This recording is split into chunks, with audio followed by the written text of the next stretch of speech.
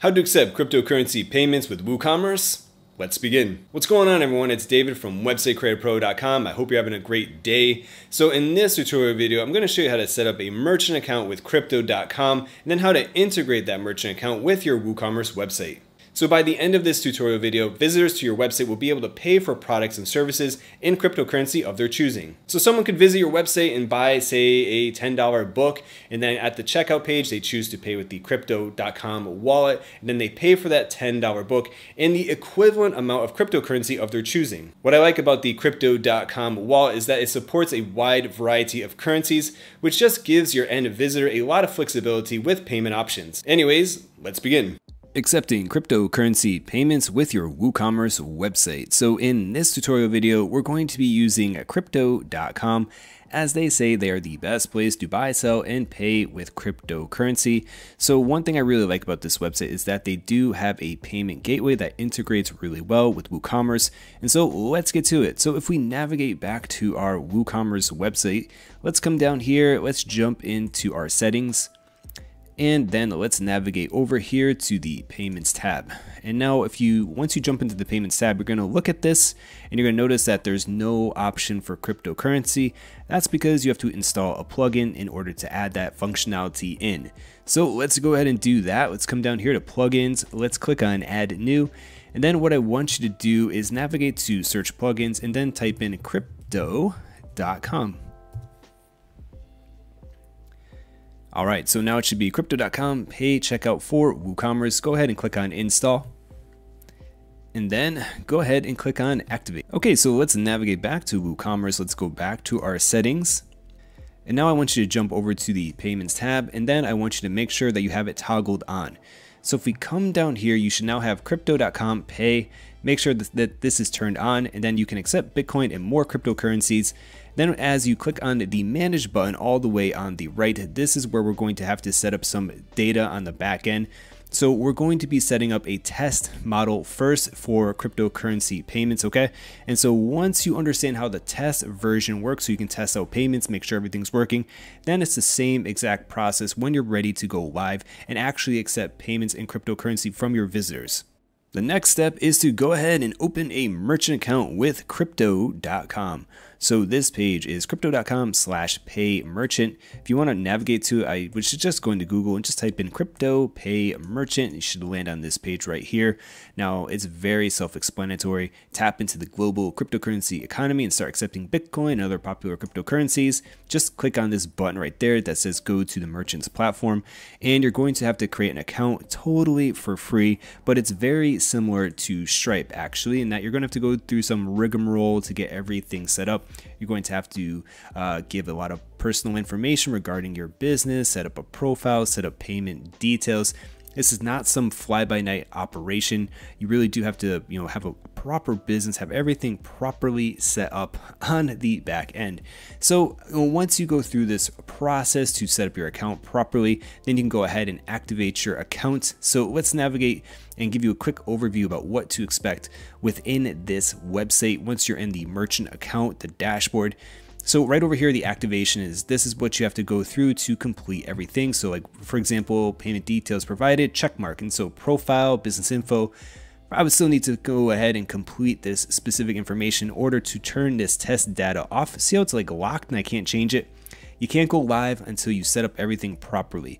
Now, if we go over here to overview, pretty obvious. Overview is overview, gross volume, refund, customers, successful payments. And then right down here is 1 week, 1 month, how much sales you've made. Again, this is all test data down here.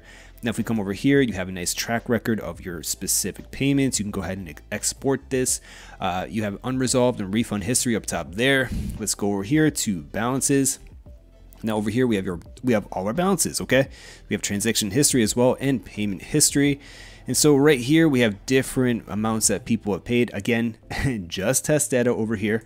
And so then you can just go here to request payout, and you can also convert currencies. So for example, I have a USD balance. I want to convert it to euros. I can. If I want to convert it to Bitcoin, I can do that as well. Let me click on cancel and then payout settings. And so this navigates you to your specific payout settings. And then you can come here and add an account in. So if you have some type of like Bitcoin account, Bitcoin wallet, or a hot wallet with some type of DeFi platform like BlockFi, then you can just transfer your Bitcoin over there, whatever. And so you can come here to add an account, euros, and then Bitcoin, USDC. You have a bunch of different stable coins that you can transfer payment to. And so it's really helpful, really convenient. And that's it. Okay, so that's a broad overview.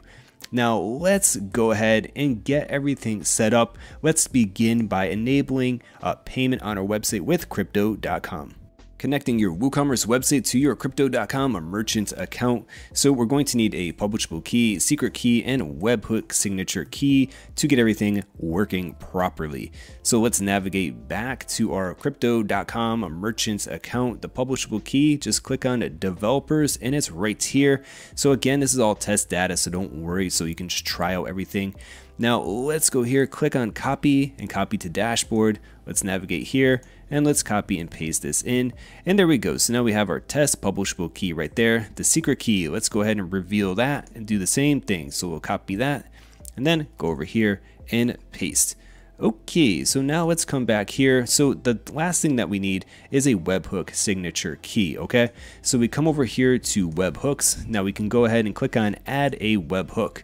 Now, if you click on add a webhook, because you're not going to have any of these items right here because I've already done this, but it's going to say payload URL and you're like, what is that? Where do I get that?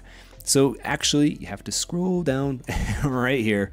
Okay, so your webhook URL is right down here. Yeah, I know it should be up here, so it's kind of more apparent, but I don't know, whatever. They designed it so it's down here. So anyways, you just want to take this right here, this specific URL, go ahead and copy, then navigate here, put that in right there. Paste, there you go. Content type application, that's literally the only drop down, so nothing to worry about with that. Then go ahead and click on save. Now it says duplicate URL because I already have done this, so let me go ahead and click on cancel, and I'm going to go ahead and select on my actual webhook key, which is right here, this one. So I'll take this, right click, copy. All right, so let's come up top there and I'll put in the test webhook signature key right there. Then all you have to do is click on save. That's it.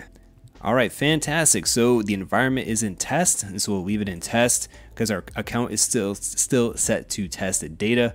And that's it. So let's go ahead, open up our website, and then let's navigate to any type of product, okay? So let me come over here. Actually, let's view the carts because I already have something in my carts. If we come down here, we'll proceed to checkout. And there we go. So now we have crypto.com pay. Literally all set up. So an end user, all they have to do, just like with PayPal or a credit card, they just have to click on crypto. Then they have place an order. Now the way that this works is that the crypto.com app is going to pop up, okay? And so users have to have a crypto.com app, okay? Or they have to have the wallet. And so if they have the wallet on their phone, a little bit of cryptocurrency, then they can pay for your product with their with the crypto.com wallet and use a wide variety of cryptocurrencies to pay for whatever product you want. So for example, like this is 88 US dollars. Okay, so if I click on crypto.com, I go here to place order. Let's let this load again. There we go. And so say I have like 88 US dollars worth of cryptocurrency in my wallet and I want to pay with Dogecoin or Litecoin or something like that. I can use this app for that. So let's go ahead and click on that. Then we have a QRC code, and then that's it. So scan with crypto.com app, open the crypto.com app and hit pay button. Then that's it. That's literally it, and then everything will convert as appropriate. So let me go ahead and complete test payments. Let me go ahead and just click approve. All right, your test payment is now approved. Okay. And then once someone pays, that's it. They'll be receiving this message where it says payment successful. Then they'll be redirected to the checkout page. And that's it. And so this looks fantastic. All right, and also when someone pays, they will also receive a message saying that your order, okay, we'll click on that. There we go. That your WordPress order has been received. And so that's it. And so then, they get a confirmation that they've paid successfully. Now, if we come over here to the WordPress plugin page for crypto.com, right down here, it says once the transaction is approved by crypto.com, the customer will receive a confirmation screen of crypto.com and the fiat equivalent amounts will be deposited into the merchant's accounts. And so that's really key to know, because if you're listing prices like in US dollars, everything's going to be converted when people use this app, when they use the wallet to submit payment for a specific product. All right, so anyways, let's jump over here. Let's go to our overview, and then there we go. So everything's working as appropriate, okay?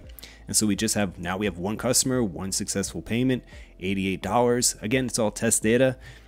And that's it, guys. That's how it works. That's as simple as that. It's not that complicated. And so to activate your accounts, just navigate over here, fill out your business information, fill out your profile, and then you can toggle the test data off, okay? Because you have to complete your business information to activate the accounts. Then you can start accepting payment for real. And then just follow the same exact process. You can get rid of all this test data right here, and then you can actually have a live publishable key, live secret key, live webhook signature. Then you're going to want to come here to the environment, and then you want to click on production, and that's it. Now, one little thing to note too is that right down here, the checkout experience, you have two options. And so, or actually right here, so we have two options. So order status when payment captured, so processing completed, you can switch that right there. Checkout experience, you can have a redirection or a pop-up. Personally, the redirection works better than the pop-up. So I'll show you what the pop-up looks like. So if we click on save changes, and now the pop-up is set for the checkout experience. You'd think the pop-up will be better, but I personally don't like the user experience behind it. But let's just jump back here. Let me just go ahead and add in a product right there. We'll click on this, add to cart. All right, let me go here. Let me go to checkout. All right, let me go to crypto.com pay. There we go. And let me go ahead and place an order. Now, once I place an order, see how it didn't pop up again? What it does, it takes you to the checkout page. Now the end user has to again click on the crypto.com button, and see how it doesn't even have any type of animation to indicate that this can be clicked on, but you're supposed to click on this and then the pop-up appears like this. Now, I personally like the way that this looks. I like that this pop-up looks a lot better than the redirection, but I don't like that I have to have the user navigate to the checkout page, then they have to click this random button over there. That's not intuitive at all. So just in case you're wondering like how this works on the back end, I personally would just kind of keep it as redirection, and that is it. And the last, I just want to bring up what cryptocurrencies are supported by the crypto.com DeFi wallet. Well, to be honest, quite a few. You're giving your visitors a lot of different options to submit payment for goods and services on your WooCommerce website by installing the crypto.com payment gateway. Now, the only downside is that, yeah, you're going to need the crypto.com DeFi wallet, but I don't think that's unreasonable because the wallet is completely for free and it's fairly simple to transfer cryptocurrency between one wallet to another or from an exchange to the wallet. So if someone really wants to pay for goods and services with cryptocurrency on your website, this is not that big of a barrier, and you're just giving your end visitors just a lot of different options, not just Bitcoin, Litecoin, Ethereum, and that's it. You're actually giving them a lot of different options. Anyways, that is it for this tutorial. Alright everyone, that's it for this tutorial video on how to accept cryptocurrency payments with a merchant account from crypto.com on your WooCommerce website. So you're not paid directly per se in cryptocurrency, you're still paid in fiat currency, but you can easily convert that fiat currency once it's in your merchant account to Bitcoin or any type of stablecoin of your choosing, and then send that off to any wallet you want. Anyways, I'm starting to ramble, so I'll leave it there. My name is David from websitecreatorpro.com. Thank you very much for watching and have a great day. Bye-bye.